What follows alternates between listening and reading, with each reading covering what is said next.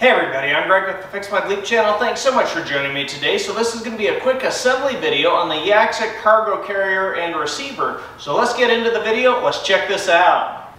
Tools required for this video: a couple of good crescent wrenches and possibly an energy drink. Your call on that last item. So three quick things to note about the Yaxuk cargo carrier. So it fits a 2-inch tube receiver on your vehicle. It also has a 500-pound capacity, and the other thing is this is also a folding cargo carrier. One other thing I'd like to point out about the Yaxuk cargo rack: unlike some other cargo racks I've seen or had in the past, this one actually comes with the reflectors already attached to it.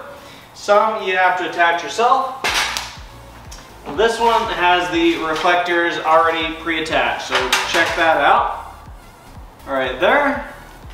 2 reflectors already built right in. So to assemble this rack, they do give you some assembly instructions. It comes with a parts list, comes with some diagrams, and they give you operation 1 through 11. First off, we're going to install this large beam here. Big chunk of steel, looks like it holds everything together. Let's get going. So just like the instructions say, we're going to turn it over so that your reflectors are on the bottom. We've still got the rack folded up. Basically, I just need to turn this.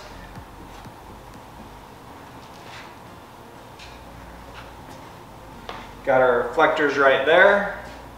And then it's showing the beam is going on the top. We've got the 2 holes on the beam on the left side. And then there should be 1 hole over on the right side. So just like this. And they're showing this hole is going to line up right here. I'll bring the camera in. So step 1, we're going to have the reflectors on the bottom facing to the right. We're going to lay the beam in there, and the hole in the beam is going to line up on the right side in the hole in the rack. Hole in the beam right here, lining up with the hole in the rack right there. Be sure and remove your plastic shipping tabs here. A couple of those to remove out. So step 2, it's showing us inserting the bolts through here. It says install fasteners as shown per drawing 2 right here. So we're going to install the bolts through the main beam. There's a bolt at each end. Dump out our bolts.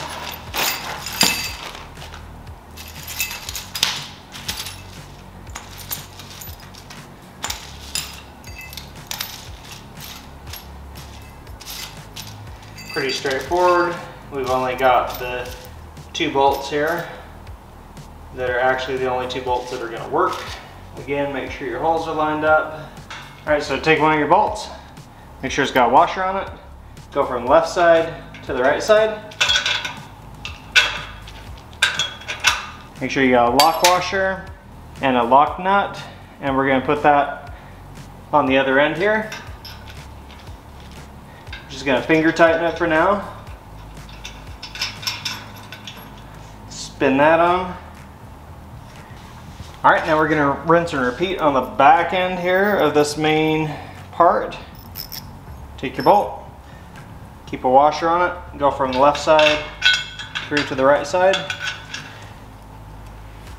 Lock washer, lock nut on the right side. Finger tighten them.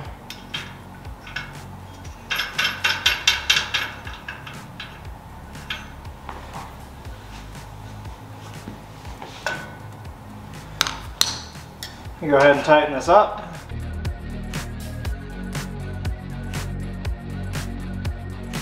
Alright, so I'm going to tighten this up. I did grab an open-end 17mm wrench, which will also work.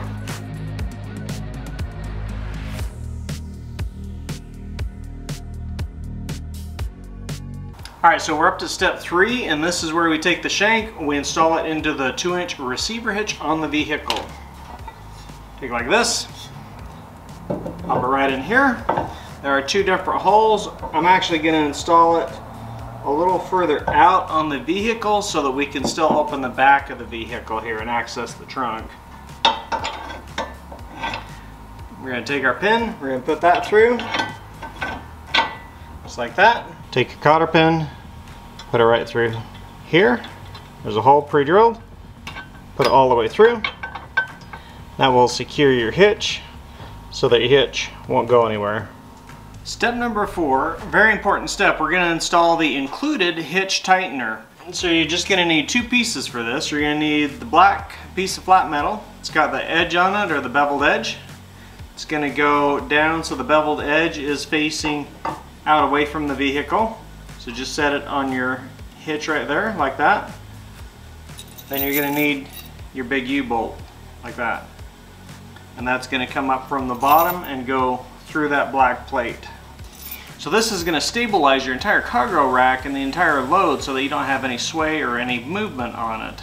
Big U-bolt, go ahead and unscrew the self-locking nuts. Remove the 2 washers, 1 for each side. Take your U-bolt, go up from the bottom. Put down your flat washer first, lock washer second, your lock nut third, rinse and repeat, flat washer first, second, lock washer second. Now if you have a 19mm open-ended wrench, that's great, or a socket would be even better. Go ahead and tighten them up.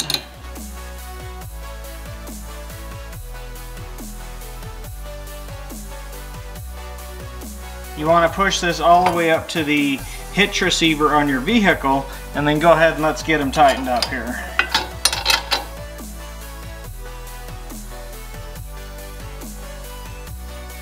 Snug them down pretty good. That piece is on. Alright, so that wraps up step 4 and step 5. Step 6, we're going to lift the cargo rack and just rest it into the back of the shank and then put bolts through it. Let's see how that goes.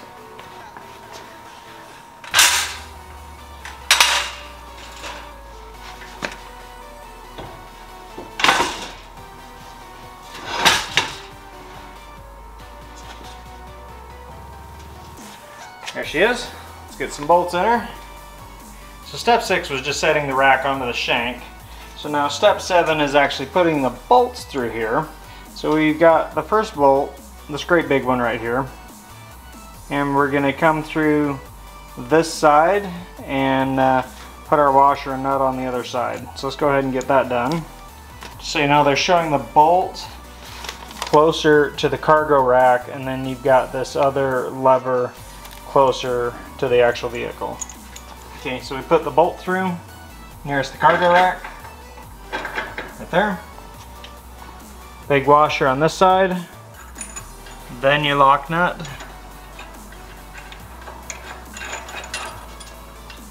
That's where your crescent wrench will come in handy. Tighten her down.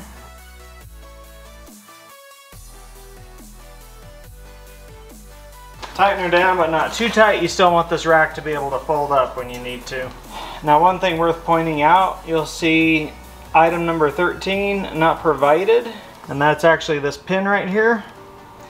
I went ahead and used the pin to hold the hitch receiver in there, but then we're going to need another one of those if we don't want our rack folding up. And then put 13 in right here, and then use the regular pin on the hitch right there. Alright, so that was step 6 and 7. Step 8, opening up the fences and getting this thing all ready to go. It's got a little latch right here. Just pop the latch.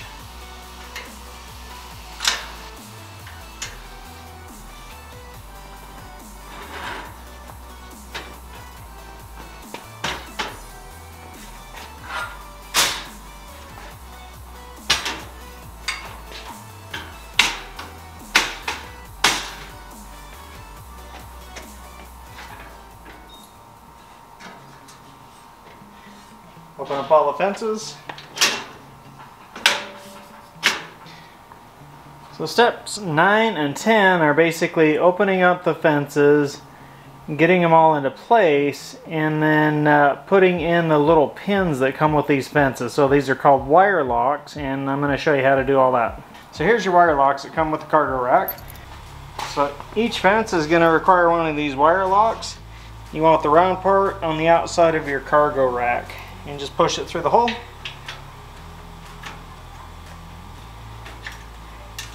Snap it on. Just like that, and rinse and repeat.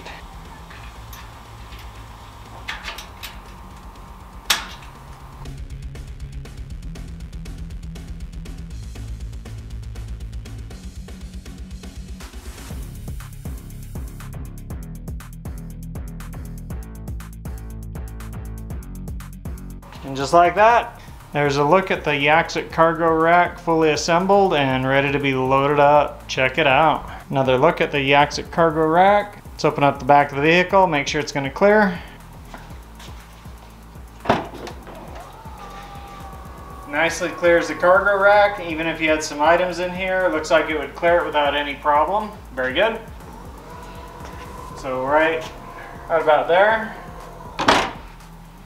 So as far as folding up this rack, you just need to remove the pins on the rails and then we can fold it right up. Let's check it out.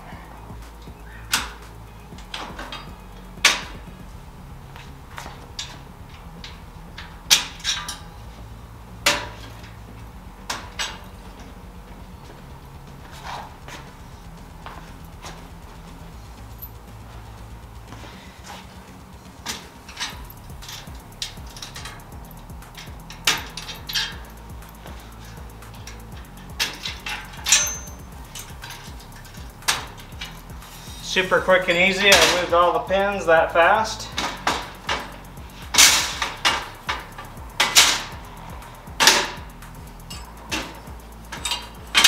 Fold down the rails.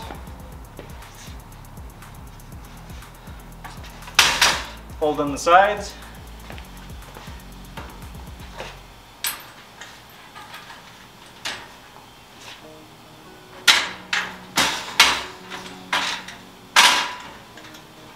The latch on the top here. We just fold this guy right up. Pull the pin, fold her up, put our pin in right there, and that's all there is to folding this rack up. Super quick and easy. Alright, as far as folding the Yaxuk cargo rack back down, pull out the pin, take the rack, pull it back down, flip the latch right here. Open up your side. Quick as that, you're all done. You're ready for some cargo. Don't forget to put your hitch pin back in. The Yaxuk folding cargo carrier is currently running $197.97 on Amazon. There's a link in the description. Be sure and go take a look. So that's it for today. I hope this assembly video is really helpful for you. Give me a big thumbs up or a like, or even subscribe to the channel so you don't miss out on the review video on the same cargo rack. Check out these other videos I've got going on, and I'll catch you guys later.